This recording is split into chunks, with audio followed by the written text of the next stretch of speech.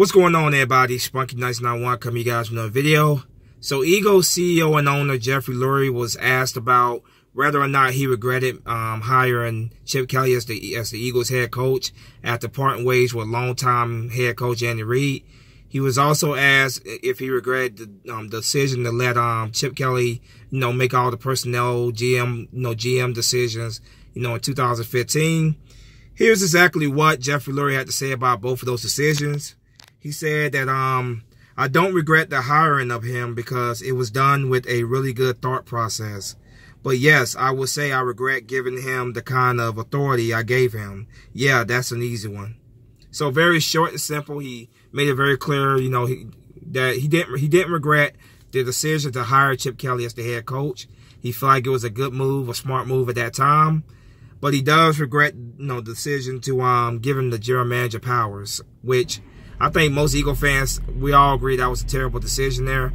But I think Jeffery Lurie, his thought process there was like, hey man, this guy took us to 2 back-to-back 10-6 seasons, and maybe if I allow him to bring in the players that he wants, for his scheme, maybe that can maybe it'll pay off.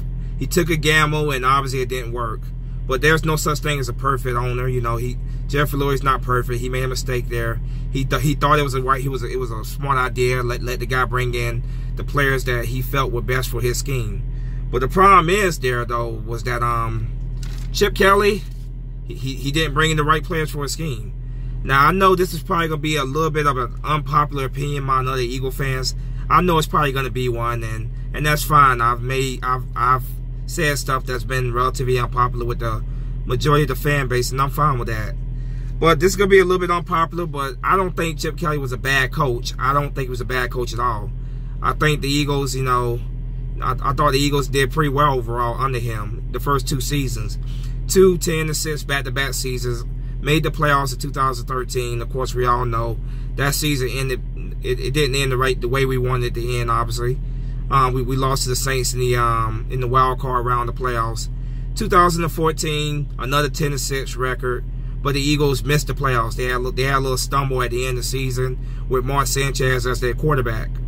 Like I said, man, I don't think he was a bad coach, but he was definitely a lousy general manager. He brought in a bunch of players who did not fit his scheme. I still feel like to this day, man, DeMarco Murray was wasted.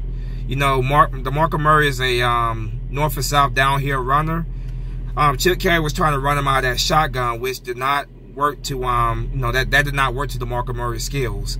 So I blame Chip Kelly a lot for that. I definitely do.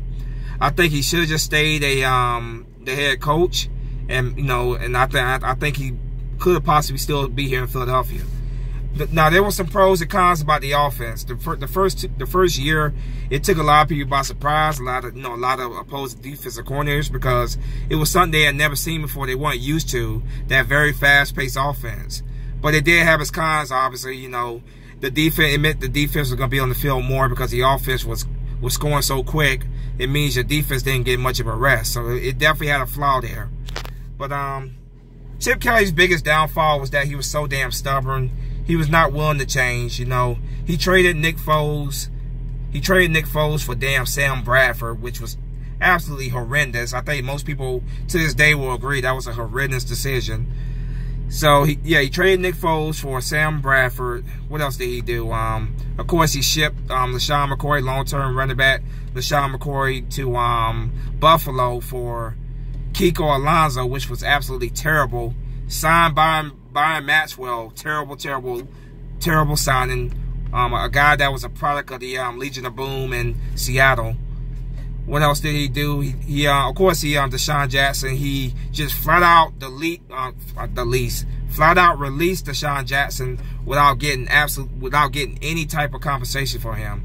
That was terrible. Deshaun Jackson was definitely worth at least a second-round draft pick. But he got nothing for him. He released him because he heard rumors that Deshaun Jackson had gang affiliation. That's what they say, but who knows? So yeah, him as a general manager was absolutely horrendous. But I thought as a coach, he was a decent coach. But I also take the positivity out of his tenure in Philadelphia, because let's keep it real, Eagle fans. Howard Roseman's first stint as general manager of the Eagles was terrible. It was terrible. A bunch of terrible decisions that he made with Andy Reid, you know, bringing in players that, you know, drafted players that was just absolutely horrendous. So his first stint as the Eagles general manager wasn't that great to begin with. But I think, you know, obviously having a demotion what he had, because when Chip Kelly had his 1 year as general manager, you know, Roseman was pretty much you know, he was pretty much drawing up the contracts. That's what his role was. But when he got his opportunity to be a general manager again, he did not look back. He came back a completely different man, a very determined man, and he made the Eagles into a Super Bowl contender in only 2 years. So it definitely changed him as a person. The experience of being demoted down to just drawing up contracts, it definitely made him a much better GM. You know, if it wasn't for the whole debacle with Chip Kelly, we wouldn't have Carson Wentz now. We wouldn't have Carson Wentz. You know, so I take the positive edge out of it, man. We wouldn't have Doug Peterson as well. I try to take the positive edge out of it. Yeah, it was that 2015 season was horrendous. It was. But if it wasn't for all the stuff we went through that year, we probably wouldn't be Super Bowl champions now. You know, we probably wouldn't have won the Super Bowl now. It made Roseman a much better general manager. You know, I guess being demoted like that, it makes you step your game up, and Howard Roseman has stepped his game up, and he's become arguably the best general manager in the league. He's definitely, every time you see a list, he's definitely mentioned right up there in the top 5 at least. So it made him a much better man and a much better general manager.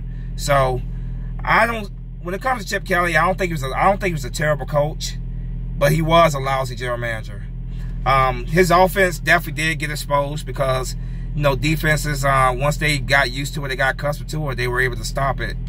But I blame the failure of 2015. I blame it on his stubbornness, and I blame it on him bringing in players that did not fit his scheme. DeMarco Murray should have never been used as a shotgun running back. That's not what he is. He's a north-south downhill runner. He should be ran out of I formation, not the shotgun. So Roseman was his own worst enemy, man. His stubbornness is ultimately what led to his downfall. Of course, after he got fired by the Eagles, he went to San Francisco, coached 1 year there and got fired. And then he returned back to college and now he's coaching UCLA. So I agree with Howard Roseman. Excuse me, I agree with Jeffery Lurie. You know, I don't think he should regret. I don't think he should regret hiring Chip Kelly as a head coach.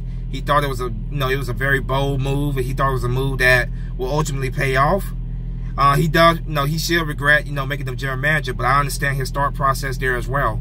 He thought maybe if I gave this guy the power to bring in the players and personnel he needs, maybe then, it would pay off for him. But obviously it didn't. But nobody's perfect, so I don't hold that over Jeffery Lurie's head.